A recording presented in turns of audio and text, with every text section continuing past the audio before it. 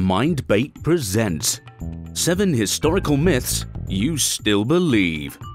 Number 1. It is one of the most iconic scenes of the Revolutionary War. The image of Paul Revere on horseback shouting, "The British are coming!" turning him into one of the country's greatest patriots.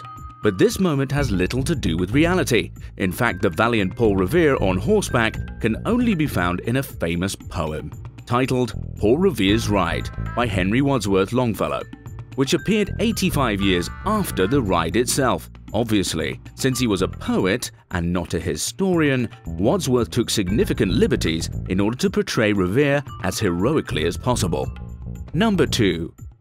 The legend of Betsy Ross designing the first American flag is very pervasive today, mostly due to great timing. But the truth is that there is no historical evidence to suggest that Ross or any other person was solely responsible for creating the flag design, with the 13 stars arranged in a circle. However, it should be noted that during her time, Ross herself never claimed responsibility for the feat.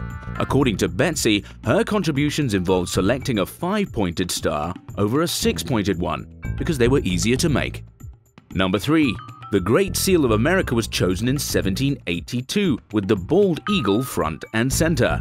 Since then, a rumor has persisted that Benjamin Franklin actually wanted the wild turkey to become the national bird.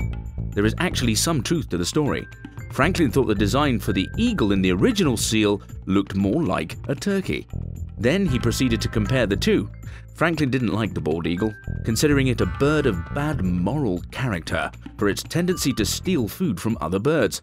He thought that by comparison, the turkey was a more courageous and respectable bird, despite looking a little vain and silly. Number 4.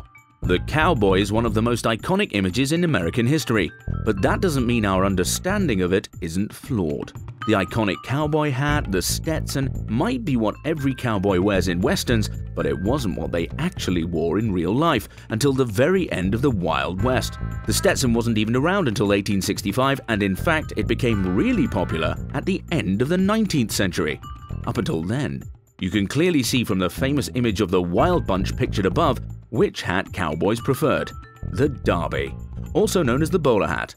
The sombrero was also quite popular, but a gentleman might have preferred a top hat. Number 5. It's a famous real-life line that turned into one of the most recognizable quotes in cinema history. It's a little wrong, though. What was actually said in the mission was, "Houston, we've had a problem." But that's not the real issue here. This is actually a case of misattribution. Most of us know the line from Apollo 13, the movie where Tom Hanks played Commander Jim Lovell, and since he's the main character, he delivers the line. However, in real life, the line was initially said by backup command module pilot Jack Swigert, played by Kevin Bacon in the movie.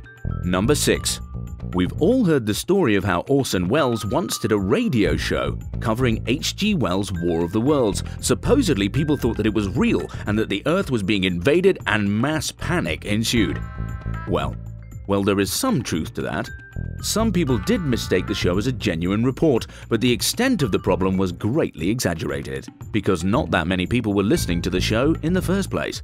The broadcast didn't have a large audience, and it was in a very competitive time slot, going against much more popular shows. Furthermore, several CBS affiliates chose to replace the broadcast when it originally aired, and there were also notices proclaiming the story to be fictional during each commercial break. Number 7. Supposedly, the Wall Street crash of 1929 was so bad that numerous bankers, brokers, and others working in the financial district suddenly found themselves penniless. Out of desperation, they all started jumping out of the windows. This is more or less a myth. The suicide rate for New York in the months following the crash went down, which actually is quite common after a tragic event. Several prominent figures did commit suicide during that time, but it wasn't by jumping out windows. In fact, between October 1929, when the crash happened, and the end of the year, only 2 such suicides were recorded on Wall Street. Thank you for watching another amazing video. Please remember to subscribe for more.